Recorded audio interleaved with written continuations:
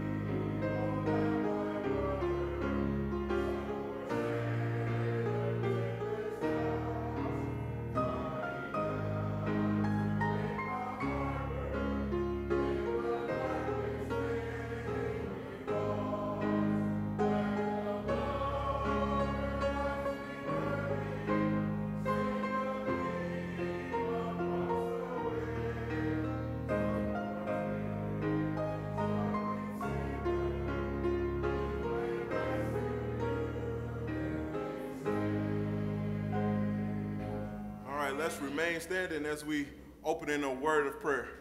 Let's pray.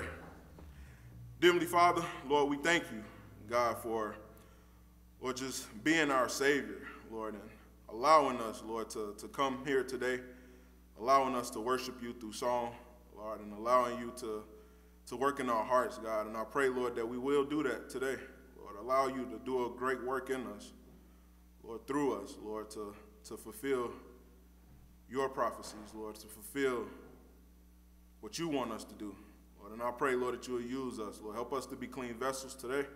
Pray, Lord, that you will be with the services, be with the congregation, Lord. Come down and be with us, as I know you will. In Jesus' name we pray. Amen. Amen. You may be seated.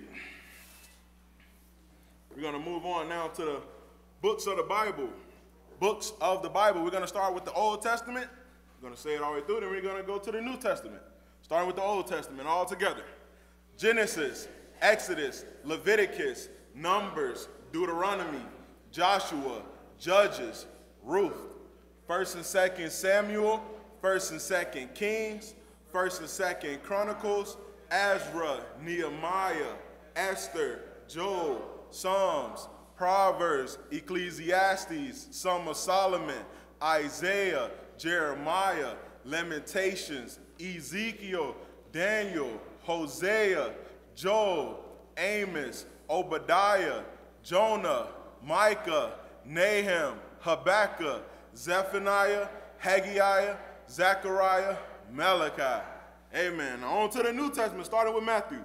Matthew, Mark, Luke, John, Acts, Romans, 1st and 2nd Corinthians, Galatians, Ephesians, Philippians, Colossians, 1st and 2nd Thessalonians, 1st and 2nd Timothy, Titus, Philemon, Hebrews, James, 1st and 2nd Peter, 1st and 2nd, 3rd John, Jude, and Revelations. Amen. Amen. It's all 66 books. We're going to move on now to our verse journal, verse of the week, which is Psalms chapter 23, verse 5. First, we're going to start off with you repeating after me.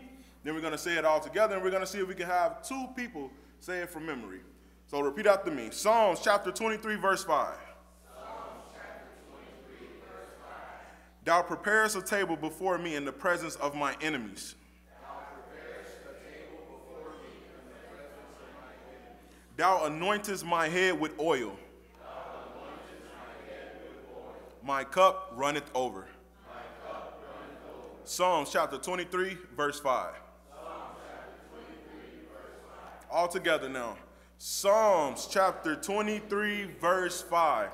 Thou preparest a table before me in the presence of my enemies. Thou anointest my head with oil. My cup runneth over. Psalms chapter 23, verse 5.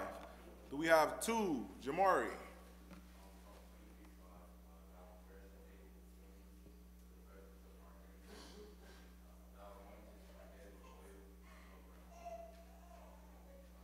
Amen. We have one more this morning. One more. Going once. Mr. Brown?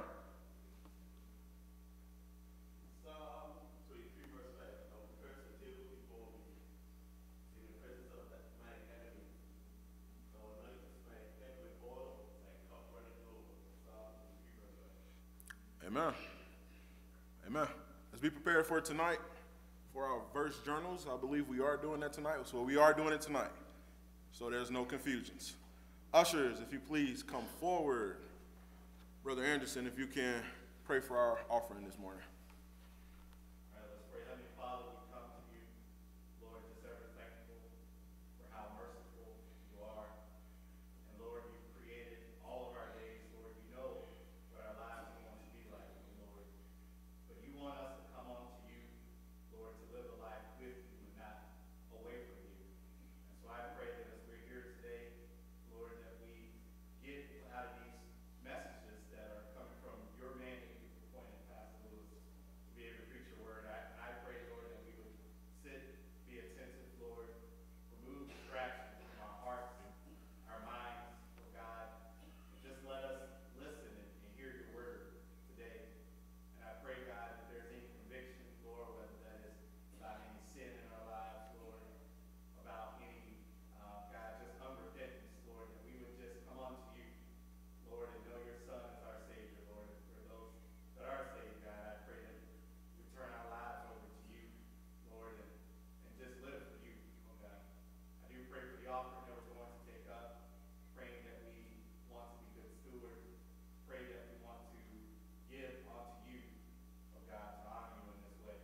So just help us to be the people you want us to be, God, and let us live for you. In Jesus' name we pray. Amen. Amen.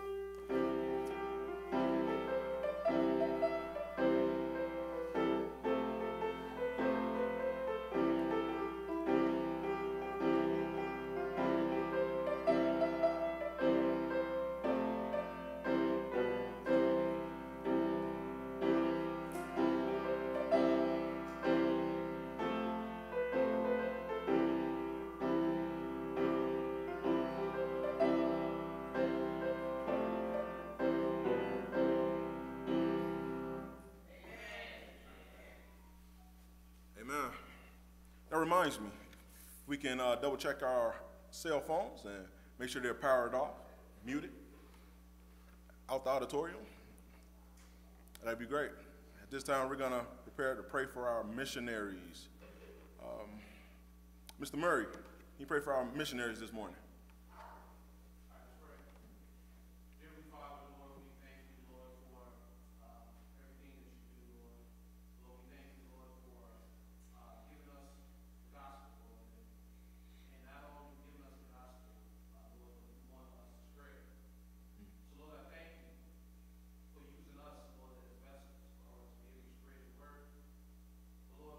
We also are thankful for those who are obedient and spread your word. So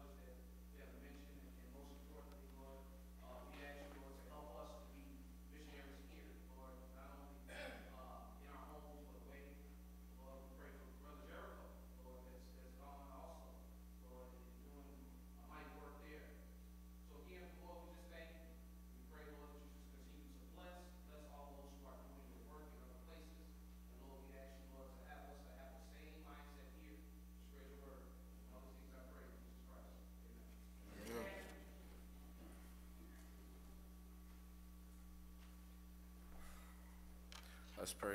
Heavenly Father, we thank you for this day. Lord, we pray for preachers in Chicago. Lord, we just pray for preachers that just give out the gospel. Lord, are just willing to accept your call. Lord, preachers that are able to withstand this world. Lord, they have their trust in you.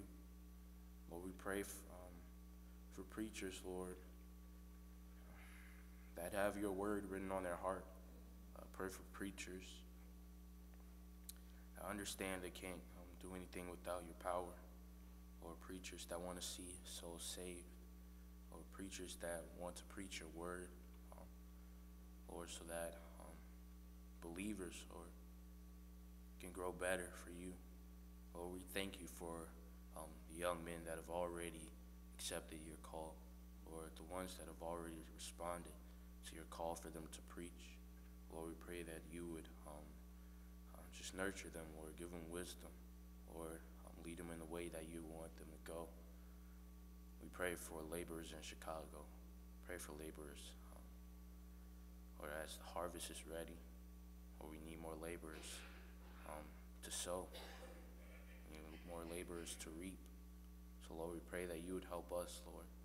Help us to have zeal and have a burden for lost souls in our own city.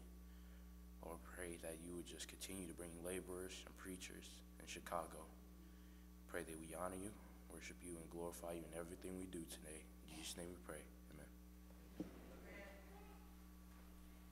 Your Bibles can turn with me to the book of Nehemiah. Nehemiah chapter 5. Nehemiah chapter 5. This is session 26. This is our Evangelism Emphasis Sunday, session number 26 in our conference on the subject of evangelism. And this brings us back to the book of Nehemiah, where we have been studying. And I would like everyone that has access to a copy of God's Word, a Bible, to turn to the book of Nehemiah.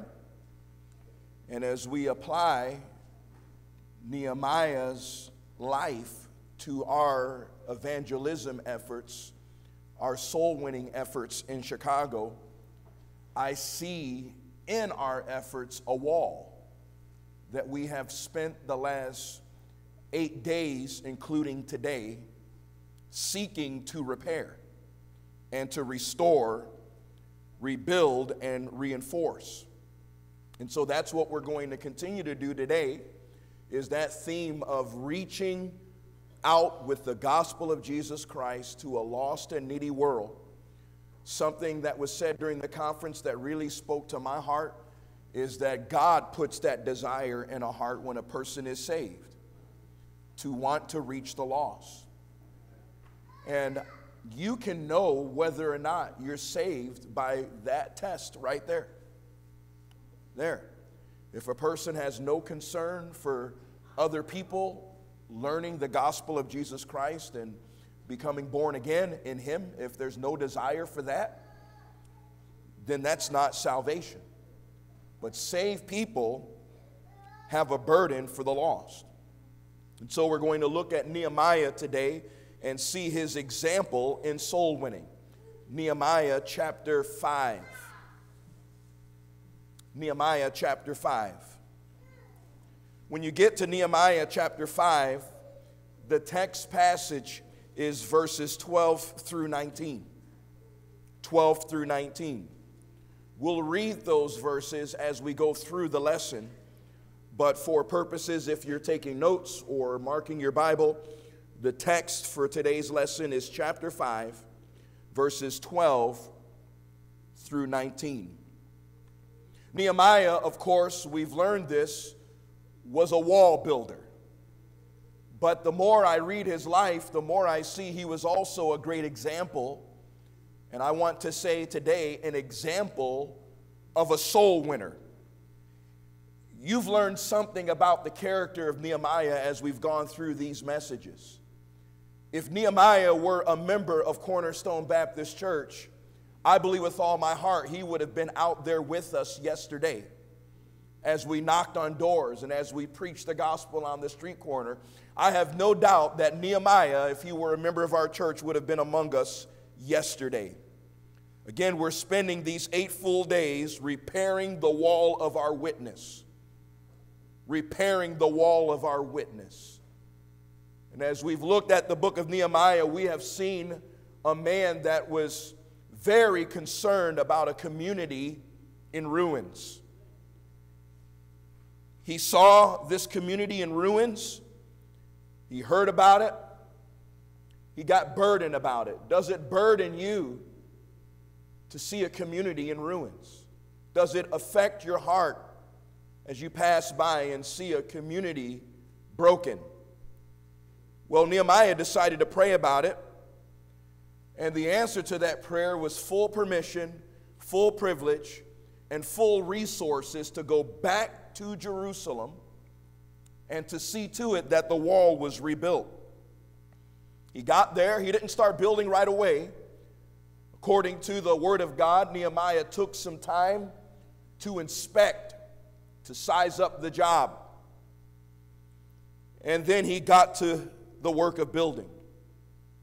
There came a point in time, if you remember, while building, that they had to defend themselves. They had to band together, be willing to fight, and they had to have a sword in one hand, a trowel in the other, a weapon in one hand, a building tool in the other, and they had to set a watch. But they kept on building, so they didn't get sidetracked away from the main goal. While they were building, they saw much rubble. They saw things in the way that stood in the way, debris that had to be picked up, gathered up, taken out of the way so that the wall could be built properly. And as is always the case when you try to do something for God, there was opposition. We saw, just like life, just like Christianity, we saw opposition from without, Sanballat, Tobiah, and others. And then we saw very quickly after they got back to the work that there was opposition from within. Opposition from without, opposition from within. When the opposition came from within, from Jew on Jew crime, Jew on Jew mistreatment, Nehemiah called a big meeting and he rebuked those that were extorting their fellow brethren. And he got in their face. He had a meeting and he said, stop it. Just like I'm saying to some of you young people back there that are talking, stop it. Pay attention. But he got those people together. He said, stop robbing your brethren and cheating your brethren and charging your brethren interest. Stop. He rebuked them for it because they were wrong. What was their response when they were told about themselves and how they were financially mishandling their own people? What was their response? Our text today picks up right there at the response. And we're going to see some things that I believe we can apply directly to our work of evangelism or soul winning. Number one, when we make a decision to do what's right, we need accountability. When we make a decision to do what's right, we need accountability. You say, why? Because we're human. You say, why? Because we're made of clay. You say, why? Because we are our brother's keeper. And as much as we like to think of ourselves as being independent, we have a need to be kept accountable by other people who want to go in the same direction as us. What was the response when they were rebuked? Look at verse number 12 with me. Please look at the Bible. Verse number 12. Then said they, we will restore them. Okay, they're going to give it back. And will require nothing of them. We're going to stop charging them. We're going to do what you said, Nehemiah. So will we do as thou sayest. So what did Nehemiah do? Look at the text. Then I called the priests and took an oath of them that they should do according to this promise. Now the response was good. Nehemiah had wisely told the truth. Nehemiah had rebuked them when they needed it. They were confronted by this man of God. He spoke the truth in love. They received the rebuke. They said they would stop cheating. But what did Nehemiah do after they said they would do things right? Somebody raise their hand and tell me where you see accountability here. Amanti? He called the priests. Do you see that in verse 12? He made them take a what? Oath that they should do according to this promise. He made them accountable. Why? Didn't they make a good decision? Yes. Didn't they have good intentions? Yes. Pastor Lewis, do you think their motives were right? Yes. But he made them still accountable. How can we be the right soul winners at Cornerstone Baptist Church as members if we have no built-in accountability to help each other continue to go in the direction of building the wall? If you are a member here and you're involved in the ministries of the church, we have a requirement that at least once a week you go out in some capacity, and there's several at this church, many capacities, that you go out in some kind of way to try to give the gospel of Jesus Christ to lost people. And if you're in a ministry, you sign an agreement that you believe like we believe, that we have a responsibility, and that it doesn't make sense for you to stand on this platform and have everybody look at you when you sing or pray or preach if you're not living out the Great Commission in your everyday life. And so we have accountability. And as the pastor, if I feel that you're not regular in your soul winning, I may come to you and say, hey, friend, have you been going out soul winning? I'm talking to the members of the church in active ministry. We have men's and ladies' accountability groups. And I don't know exactly how things are going with the ladies, but I know how it is with the men. We're contacting each other during the week if we're doing what we're supposed to do. And we're asking questions that point back to our walk with God and even our thought life and our strongholds. And we believe that accountability is essential to standing. And so even if you make a good promise, a good decision, that thing will, in many cases, go nowhere if you don't feel some accountability. And Nehemiah made them accountable. We have some staff members that help work in our church, work in our office, work in our school. You need to be kept accountable. In God's work, do according to your promise. Do according to your promise. Number two, God's workers should stay in the lap. God's workers, you say that sounds odd, I agree. God's workers should stay in the lap. Christian, are you in the lap? Look at verse number 13. Also, I shook my what? Okay, we need our Bibles. Let's look on. Verse number 13. Also, I shook my lap and said, God, shake out every man from his house and from his labor that performeth not this promise. Even thus be he shaken out and emptied. And the congregation said, Amen, and praise the Lord. And the people did according to this promise. The Bible says that Nehemiah, he did something that in our culture is kind of odd. He shook his lap. And he said, the same way I've done this, so God shake every man out of his house and from the labor of this wall that doesn't keep the promise. Shake him out. Shake him out of the lap. I don't know what Nehemiah took. I'm sure he was wearing some kind of a robe, and maybe he had some grain in his lap on his robe, but he had something there and some type of an object lesson. He shook it out, and he said, God, shake you out of your house. God, shake you out from this work if you don't perform your promise.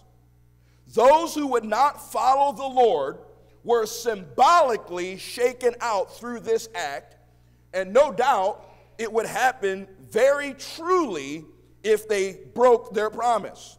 Can I ask you a question? Who else does God have to shake out of this house? Who else does God have to shake out of the lap? I'm talking about church discipline. You can't go soul winning with us if you're not in the lap. There are people over the years, sadly, that have been shaken out of the lap. Do you think they went out soul winning with us yesterday? No. I don't know what they did yesterday. I don't know where they were, but I know they weren't a part of that 40 or so that went out yesterday. Why? They got shook out the lap. So let me encourage you. Stay in the lap. Number 3, Nehemiahs don't serve for money.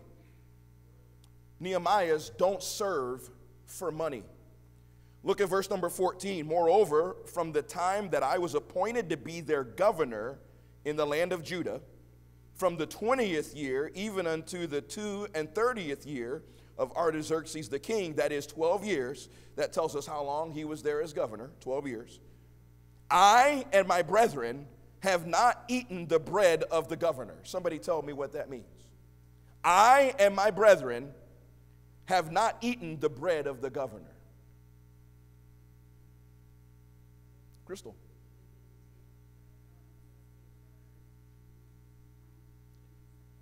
Okay, so the governor had a salary that was due to him.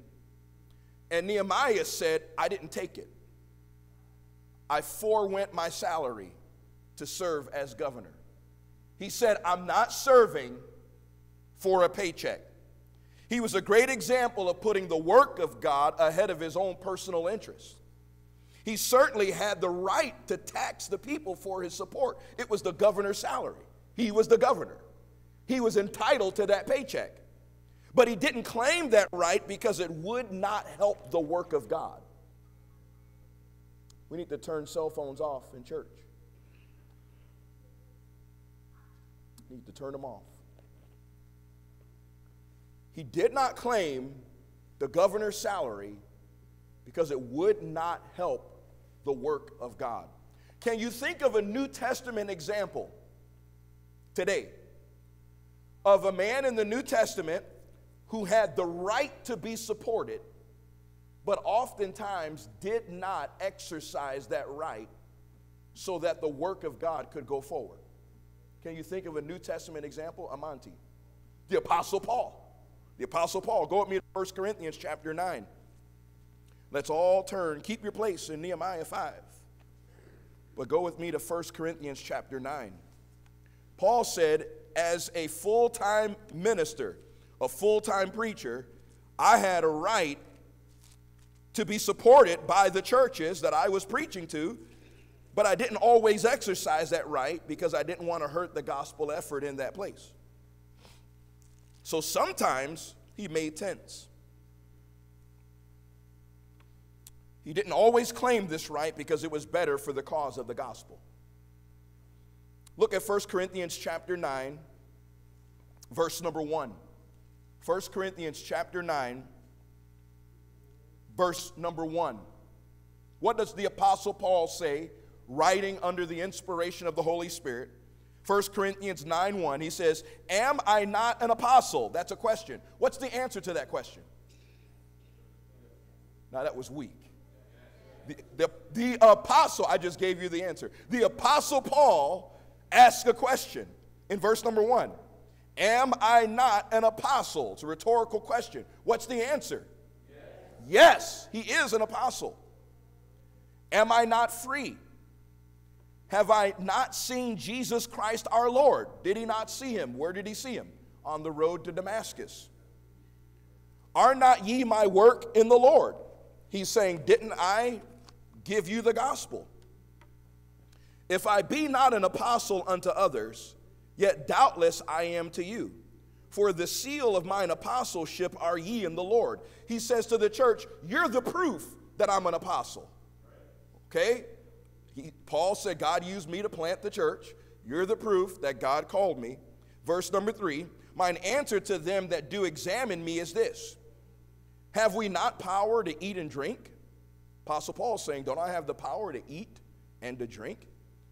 Have we not power to lead about a sister, a wife? That's proof the apostles could be married, contrary to the Roman Catholic Church. Paul said he had the liberty to have a wife if he was led to have a wife, as well as other apostles, and as the brethren of the Lord and Cephas. Or I only and Barnabas, have not we power to forbear working? What does he mean by that? Don't we have the power to not have to work a secular job? Don't we have that right to forbear working a secular job? We're serving the church full time. Verse 7, who goeth to warfare any time at his own charges? Do you know any soldiers in our country that go to war and they're not paid? They have compensation for that. Who planteth the vineyard and eateth not of the fruit thereof? Do you know anybody that plants grapes and doesn't pop a few in his mouth every once in a while? Okay. Or who feedeth the flock and eateth not of the milk of the flock? Say I these things as a man, or saith not the law the same also? For it is written in the law of Moses, thou shalt not muzzle the mouth of the ox that treadeth out the corn. Doth God take care for oxen? Is it just for animals, is what he's saying? Or saith he altogether for our sakes? For our sakes, no doubt this is written, that he that ploweth should plow in hope, and that he that thresheth in hope should be partaker of his hope. If we have sown unto you spiritual things, is it a great thing if we shall reap your carnal things? What's Paul saying there? I'll read it again, verse number 12. If we have sown unto you spiritual things, is it a great thing if we shall reap your carnal things? Jamari thinks he knows it.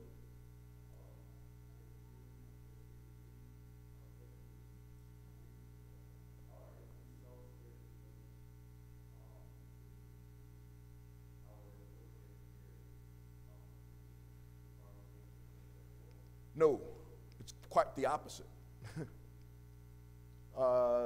Julian.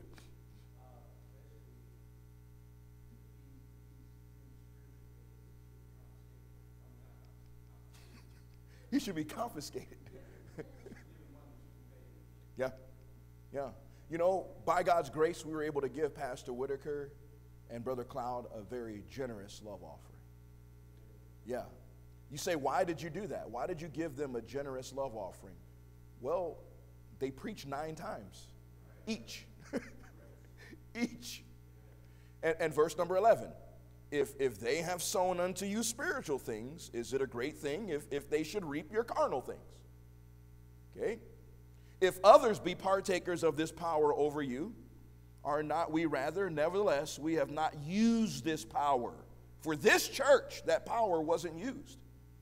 But suffer all things, lest we should hinder the gospel of Christ.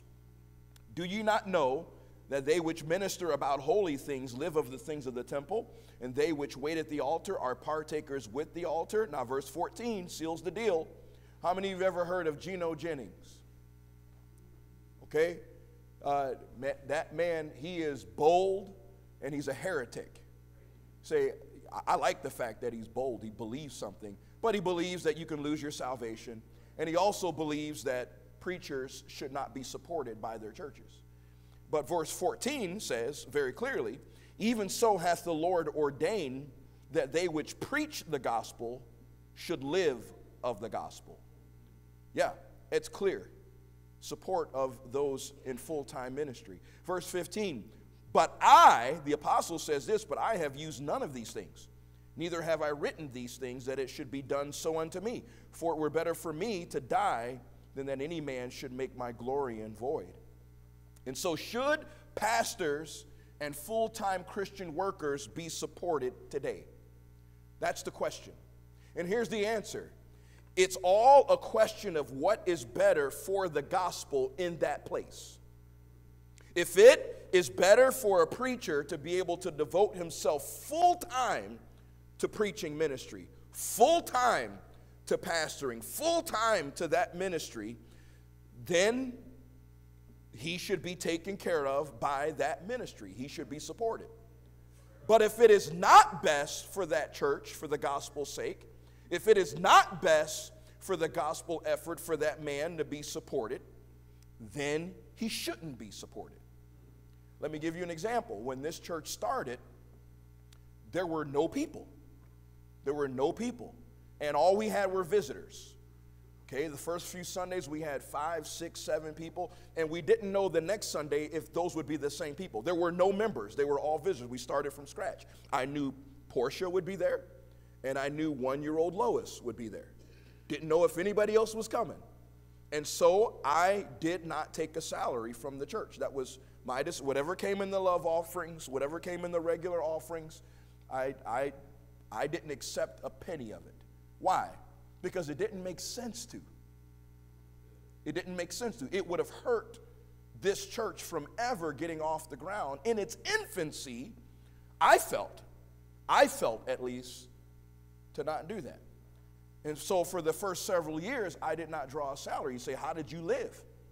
Well, we prayed, and we asked other churches to support us, just like missionaries do today. And we said, support us temporarily until the church can take us on as its first missionary. And that's what we did. And so the time came where the offering started to grow, regular people started to come. Rachel's here. And so I started to take $50 a week. That was my salary, $50 a week. And I remember Ashan saying, I don't know anybody in their right mind that would do all of that for $50 a week. He said, I wouldn't. And but listen, it was best for the gospel's sake here. I didn't want to hinder this church. I wanted this church to make it. You understand what I'm saying? And so we did what we had to do. And as the offerings went up, my support went down. And churches started sending letters saying, we're done supporting you. Hope you can make it.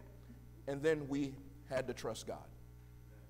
And from that time, the Lord has used this church to take care of us. Nehemiah said, I'm going to do this the same way. Nehemiah said, watch me now, I already have a good salary as the king's. I don't need to double dip and take the governor's salary too. So he didn't. This example can be applied to winning the loss. Nehemiah wasn't there to fleece the people. He was there to serve the people. And so when we go out to witness, remember we're servants. We're servants, and we're there to serve them, not take from them. Verse number 15, but the former governors that had been before me were chargeable unto the people. What did the old governors do? They took that salary, okay, and had taken of them bread and wine, besides 40 shekels of silver. Yea, even their servants bear rule over the people, but so did not I. Why? The Bible tells us. Because of the fear of God. Nehemiah said, I fear God too much to fleece God's people. Kenneth Copeland is a charismatic heretic. He is thought of today as the world's richest preacher, the world's richest pastor. He's worth $750 million, and he preaches a false gospel. He's like one of these governors. And I'm saying we need to be like Nehemiah's. And so Nehemiah wasn't in it for the money. If you see a preacher that's in it for the money, run! Number 4, a Nehemiah will stay focused on the work. Look at verse number 16. Yea, also I what? Oh, we're going to do better than that. Go back to Nehemiah chapter 5. Nehemiah chapter 5. Nehemiah sees the greedy governors. He doesn't take the governor's salary. What did he do next? Nehemiah chapter 5, verse number 16. Yea, also I what? Continued in the work of this wall. Neither bought we any land. He wasn't there to invest. And all my servants were gathered thither unto the work. So what was the big problem? It was a Wednesday night. Several of you were not here on that Wednesday night, but what was the big problem that Nehemiah confronted head on? What was the big problem? Somebody raise their hand and tell me what was the problem. What was the Jew on Jew crime? Crystal? Usury, charging them interest. Brothers charging each other interest. What did Nehemiah do about it? This teaching time. What did Nehemiah, he saw it. What did Nehemiah do about it? I got the same people raising their hands. Come on now. What did Nehemiah do about it? Trinace. He stopped them and said, give it back. And they did, with accountability. And then right after that, verse number 16 says he got back to the work. After dealing with the problem in the ministry, he went right back to work. Hear me, leaders for God, and I'm looking at leaders for God right now, will learn to deal with the problems of ministry, face them head on, but then get right back to work. We've had church discipline issues. We've had things that could have distracted us from the goal, but before the Lord, what we have tried to do as a body is say, yes, we need to deal with that, but then we need to get right back to work. That's Nehemiah. They stay focused on the work.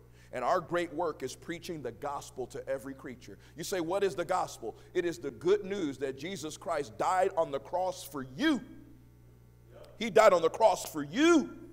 He shed his blood for you. Hey, why get distracted and by the gossips, by the church discipline issues, get all frustrated, and then the church just dies because we dealt with the problem and we dwelled on the problem too long and never got back to the work of getting lost people under the sound of the gospel. He died for you. I'm thinking of the problems right now that we've gone through, but I want you to know he died for you. He was buried for you. And watch me, he arose again from the dead on the third day for you. And we can let nothing distract us from that work. There was a great group out yesterday that came out to go soul winning. Will you be like Nehemiah? Look at verse 16. I want you to see that word continued. Is that going to be you? Is that going to be you? Number 5, Nehemiah leaders are generous to others. Nehemiah leaders are generous to others. Look at verse number 17. Moreover, there were at my table 150 of the Jews and rulers, beside those that came unto us from among the heathen that are about us. How many people sat at Nehemiah's table to eat on a regular basis? According to verse number 17. 150. How did he feed them? Out of his own.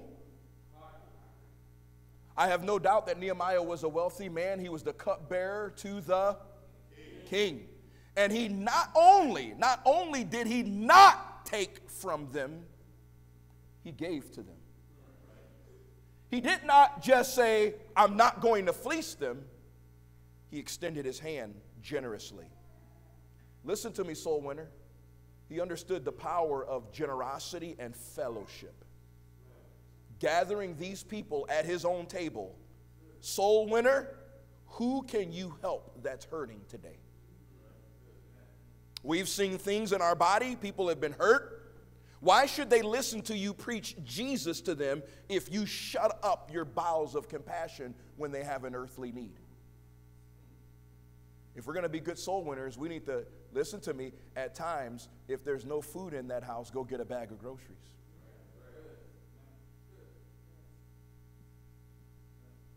Compassion over their temporal needs. Verse number 18. Now that which was prepared for me. Look at how much food Nehemiah had on his table on a daily basis. Now that which was prepared for me daily was 1 ox and 6 choice sheep.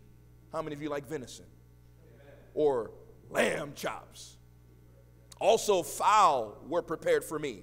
And once in 10 days store all sorts of wine. Yet for all this required not I the bread of the governor, because the bondage was heavy upon this people. Upon this people. Nehemiah said, I've got all this food. What am I going to do with it? I'm going to share it with others. Now you listen to me. Hear me well. Those of you that name the name of the Lord Jesus Christ, God will not bless a stingy Christian. I'm going to say that again. I'm going to say it again because we hold on tight, and we stay with that, and then that's gone. God will not bless a stingy Christian. And God kept on blessing Nehemiah. You say, why? He kept on giving. He kept on giving. This verse showed us that as a worker for God, he shared what he had. Who could you have over to your house for a meal? Not a buddy. Not a continual attender at the church that you like, but how about that newcomer to the church that you could sit down with and break bread with and continue to share Christ? And then number 6, Nehemiah sought praise from God. He sought praise from God.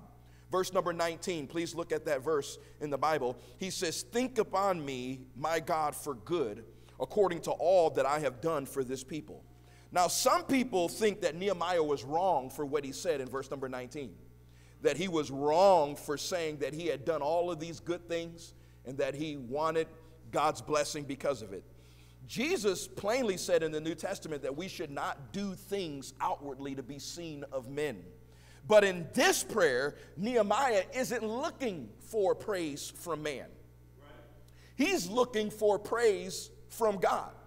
As a faithful man, in fact, Nehemiah probably intended for no one to read his writings as he wrote it as a diary. But God had other purposes in mind. Listen, in our own private time with the Lord, if you are busy working for the Lord and not just warming a pew, if you're serving the Lord, it is entirely appropriate to say, God, think upon me for good according as I have done for your people. Nehemiah, will you go out soul winning with us today? Absolutely. What time you guys leaving? Do we have enough tracks? If we don't, I'll get some. I'll put it together. Let's go! Nehemiah is a good example of what we should see in a soul winner. We're going to close for prayer. We've got 10 minutes before the morning service. If you need a drink of water or a restroom break, you can take care of that. At 10:30 sharp, our main service will begin. Let's pray. Heavenly Father, thank you for the example of a Christian worker we see in Nehemiah. Help us to go and do likewise. In Jesus' name, amen.